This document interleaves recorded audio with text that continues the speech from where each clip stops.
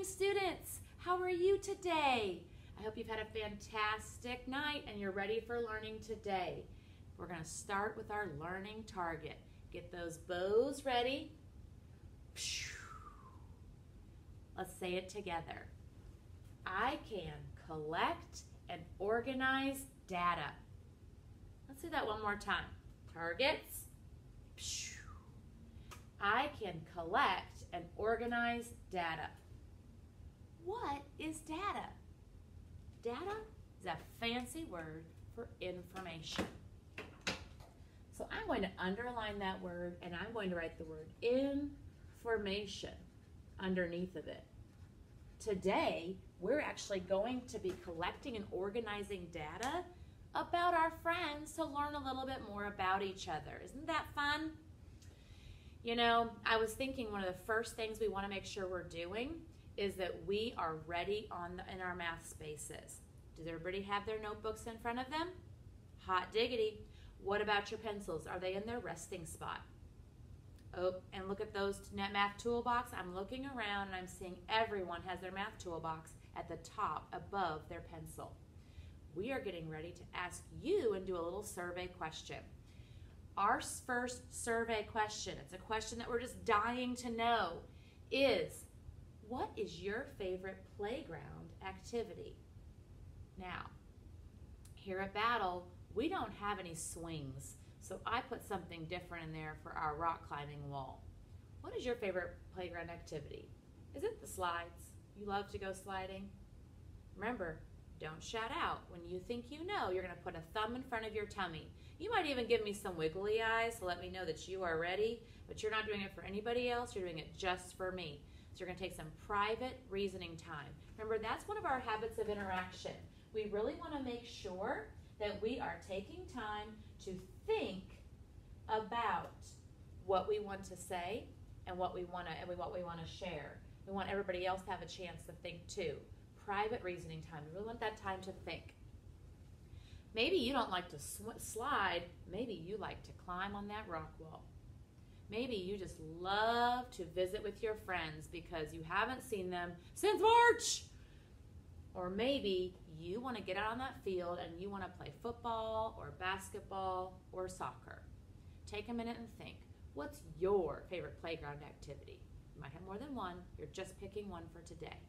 Put your thumbs in front of your tummies when you think you know. Is it sliding, climbing, visiting with friends? Is it playing games? Looking for those thumbs. Awesome. I'm going to go around and I want you to tell me what your favorite is.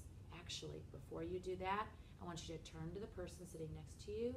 I just want you to whisper to them what you're thinking.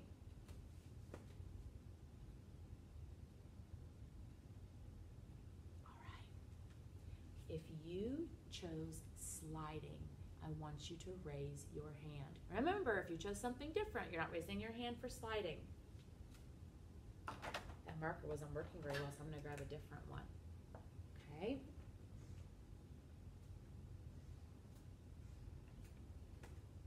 I just drew 3 tally marks. Can you all say tally marks? Tally marks are a way to collect our data, okay? This is a tally chart. This is going to organize our data. That means put it in a way that we can see it clearly. 3 friends chose sliding, so I put 3 tally marks. Let's see how many people chose climbing. If you are a climber, raise your hand. Okay.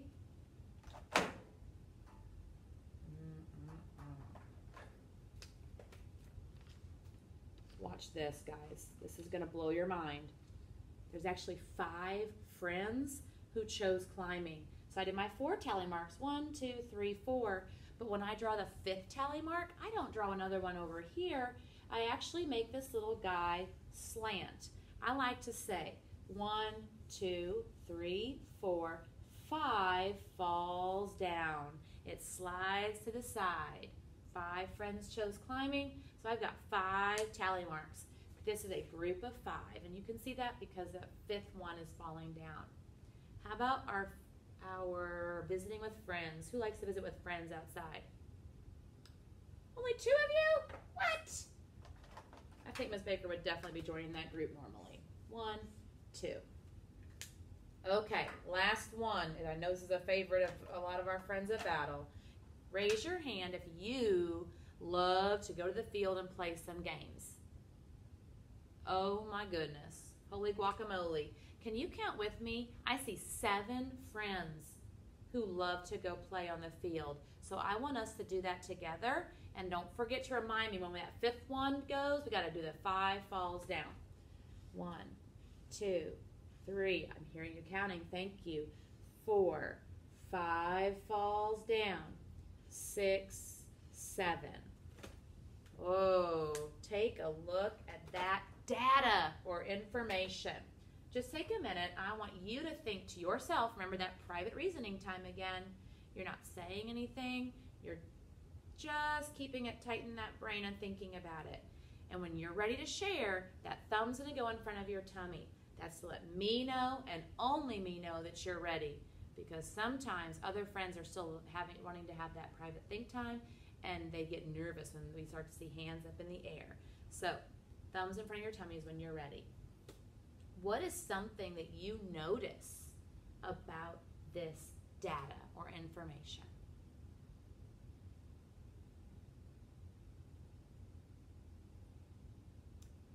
What do we think? Playing games has the most. How do you know it has the most?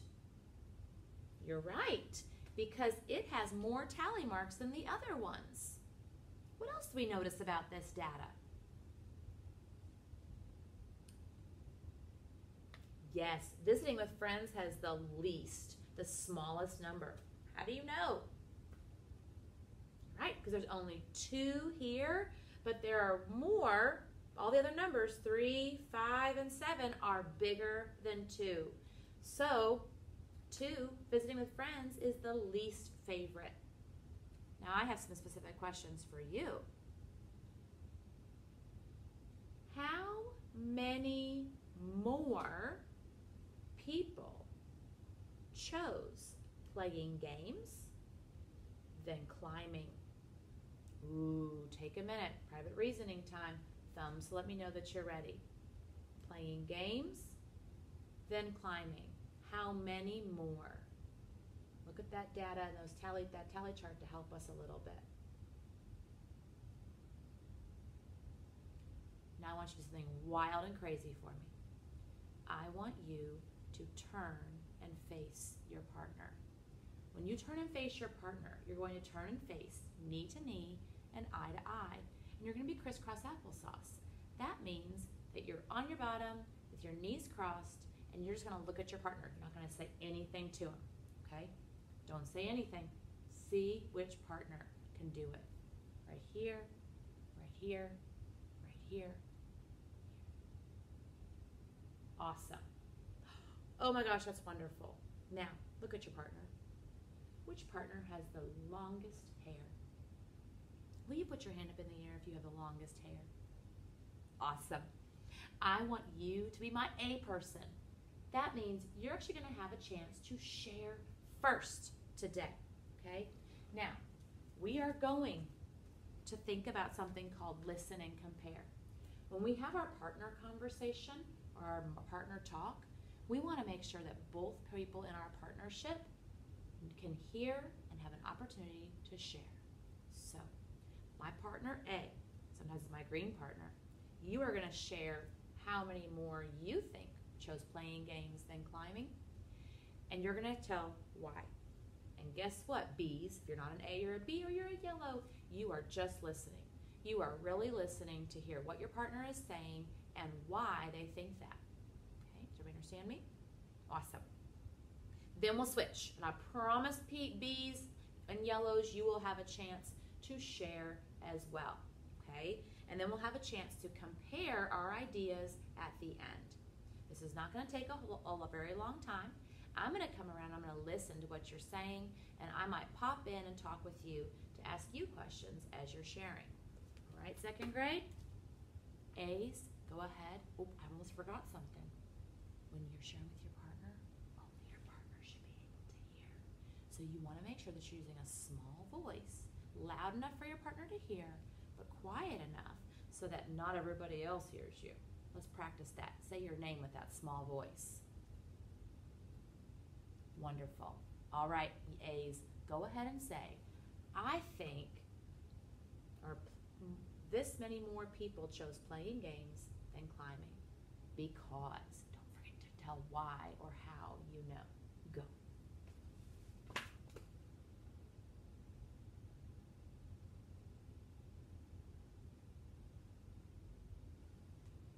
Holy guacamole, look at you guys. All right, I want you to switch. Now, A's, you got to put on those listening ears. Click those on and seal your lips. If you're like Miss Baker, you might even have to fold your hand over your mouth so you don't say something because you cannot stand to not talk. Okay? All right. B's, you're going to have a chance to share your thoughts. You're not talking about your partner's ideas at all right now. You're just sharing what you think. I think it's this many more because. Go, B's. You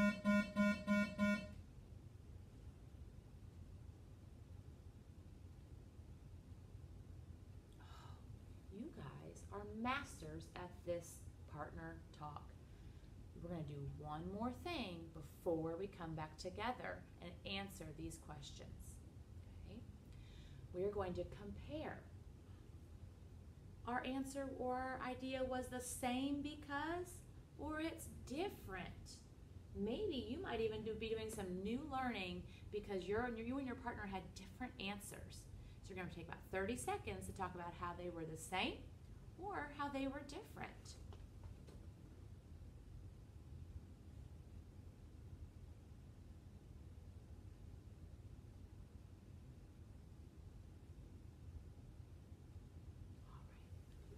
This partnership share over here. How many more people chose playing games than climbing? How did you know 2? Oh, because these 5s matched up and these 2 were extras. Can I have you give me a wiggle waggle? Looks like this. I call it a wiggle waggle. If you agree with that. Holy guacamole, look at all those wiggle waggles. That's fantastic. I have another one for you. And this one, we're not going to have partner talk. We're just going to have a chance to put our thumb in front of our tummy and share. How many fewer people chose visiting with friends and sliding? How many fewer chose visiting with friends than sliding? Take a little bit of private think time. Remember, in your head, thumb in front of your tummy, when you are ready to share.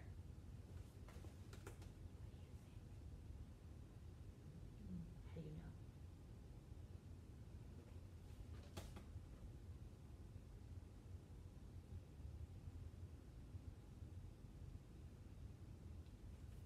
know? Over here, what did you say? 1 fewer? How do you know? Oh.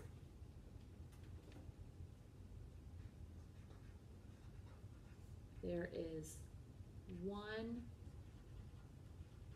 fewer visiting. I'm going to put a little speech bubble. With friends than sliding, my goodness, because 2 is 1 less than 3. 2 is 1 less than 3. And we can even see that. There's an empty space here where that third one could be. So one of you was looking at just that picture and seeing that there's 2 extras there to find out how many more. Here we're thinking about the numbers, those nice small numbers that we just know in a snap, and the difference between those 2 numbers. Great thinking. We're going to be tackling another problem in just a minute. Hold tight, second grade.